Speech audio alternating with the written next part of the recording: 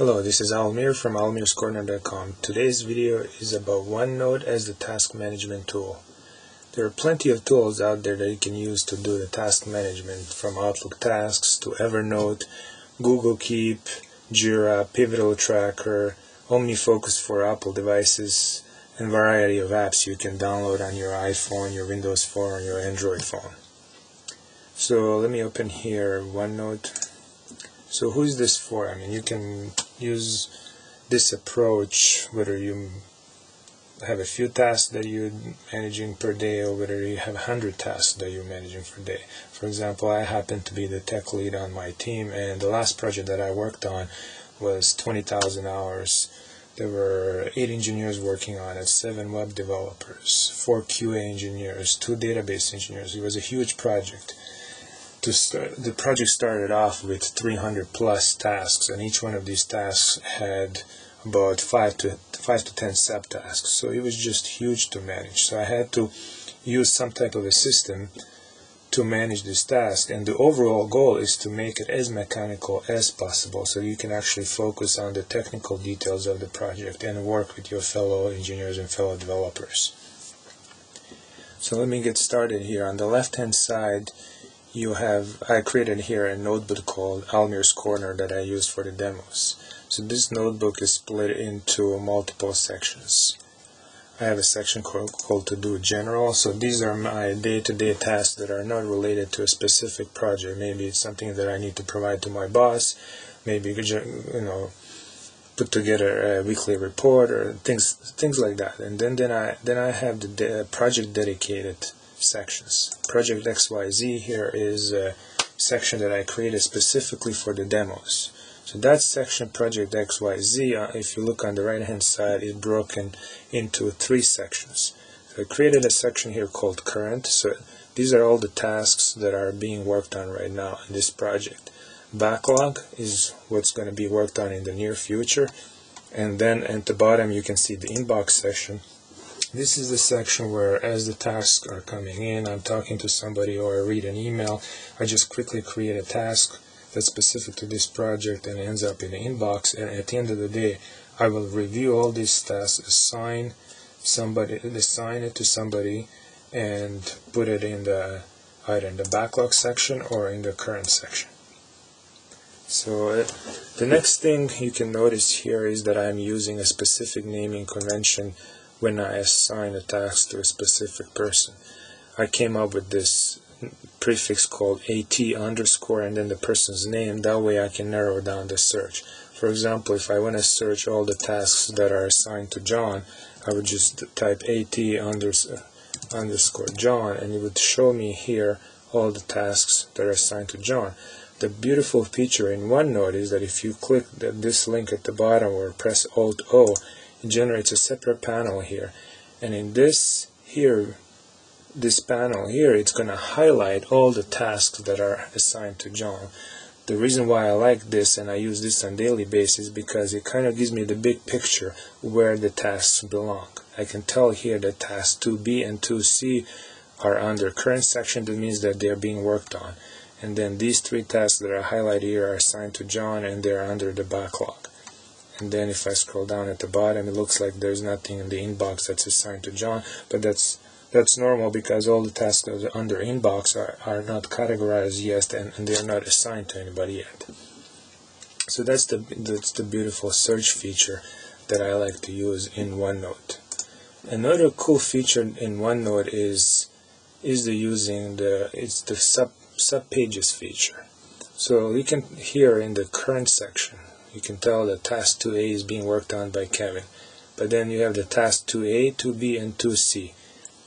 By just the name, you can tell, okay, these are organized, and 2A, 2B, and 2C are kind of the child tasks of the task 2. So if you want to organize that in OneNote, you can just select 2A, 2B, and 2C and drag it to the right, and they automatically become the child tasks of task 2. And then you can go here and minimize it if you don't want to look at all the subtasks. So even though it's minimized here, for example, Kevin is the overall owner of the task A. It's assigned to him. You can tell that Kevin owns the part and is working on the 2A, but John is working on 2B and 2C. I can minimize it and search for John, and it's still going to find tasks that are assigned to John, even though they are a subtask with task 2A. It basically expands that task into its sub-pages or subtask, and you can see that John, so it kind of gives you the nice picture and perspective. Okay, John is working on 2B, Kevin is the overall owner of the task, but here are the subtasks that you can tell. So let me see what else. So as the emails are coming in throughout the day, and I'm talking to my fellow engineers, obviously I'm going to keep adding tasks here. So I might go over here and add a task, task XYZ, and I'm going to put all the details here. And I know that it has to be done today, so it's right away I'm adding it under the current section, and I'm going to assign it to, for example, to Jane. So let me open Outlook over here, Outlook 2013. So let's, the way I manage the emails in Outlook, I kind of follow the flavor of getting things done, GTD, where my inbox is empty by the end of the day. But throughout the day, I organize all my emails by subject, so I can follow all the email threads and reply to all the email threads. So let's assume I'm following this email thread and I want to save it as a task before the end of the day. So I'm going to, and I want to save the whole email thread. So I'm going to select here all the emails, or I can use the Shift command and select them all at once, and go at the top and send it to OneNote. And I want to send it to Almir's Corner and to Project XYZ. So they're automatically going to be sent to OneNote as individual pages here. But obviously you want to organize it. You don't want to keep this as a separate page or a separate task. So the top one I'm going to keep as the parent, and the other one are going to be the child. So I'm going to select all the child tasks, drag it to the right, and they automatically become the child, and then I'm going to minimize it here. So you can tell it got added. The whole reason why I created the inbox section at the bottom is that every time I add a task into this project, it automatically goes into the inbox section. Then I have responsibility at the end of the day to review all these tasks here and assign them to people. So for example, I might task 5, I already anticipate it's going to be assigned to Kevin, and I'm going to put it under category B under the backlog. Task 6, I'm thinking it's gonna, John is gonna work on it, and I'm gonna drag it, and maybe it belongs under category A in the backlog. Task 7, I still don't know who I'm gonna assign it to, but that's okay because it's I'm gonna put it in the backlog, and I'm gonna move it under category B. And this one I'm gonna move under category C. So at the end of the day, I got an empty inbox here, and the overall goal of the emails in the Outlook is that as I add them as tasks in the OneNote, I can drag them into inbox red email folder and empty out my inbox in Outlook. And then I start the next day with a fresh and empty inbox.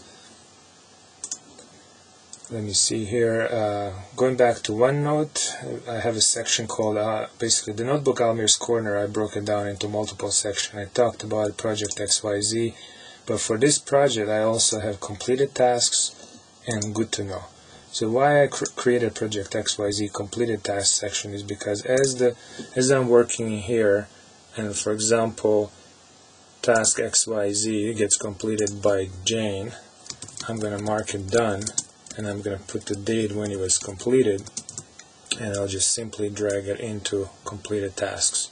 So I can manage all the, if I ever need to look at what got completed, I can click here and review all the completed tasks and go back to all the current backlog and the inbox here. Why I created a section called Project XYZ Good to Know. As the project is going on, things are flying quickly.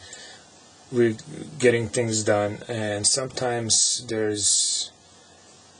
certain things you want to save for future and put it on the team wiki. So instead of trying to categorize or write at that moment, you can quickly drag items into a good to know section, and when the project is done, you can organize it and put it under the team wiki section, where you can organize all the documents in proper categories. That's pretty much how I manage the tasks in OneNote.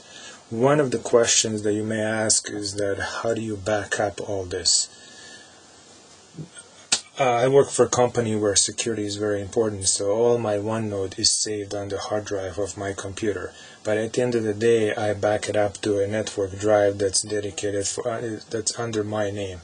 In case my computer crashes, I can always recover my OneNote notes. If you're computer savvy, you can write a little command line script that you can double click on at the end of the day, and it just copies it to this network drive.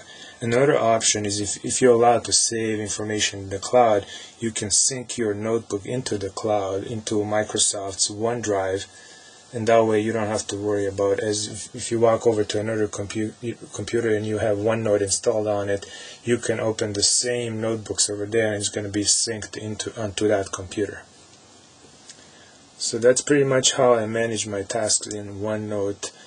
Whether you use OneNote 2013 or OneNote 2010, what I described here is pretty much the same. Thank you very much. This is Almir from almirscorner.com.